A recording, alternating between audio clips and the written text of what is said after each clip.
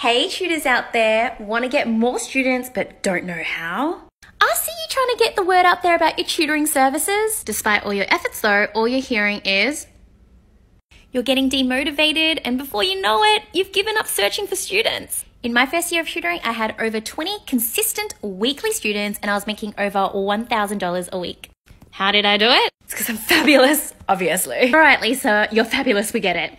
No, but seriously, I did it all without social media. Yep, I know that you all think that I probably use social media to get my first few students, but hells no, back then social media wasn't really a thing, which goes to show my age. I knew that when I started, what was important for me was actually just to get money in my pocket, rather than wasting all my time doing all these socials that might not actually convert and actually get me leads.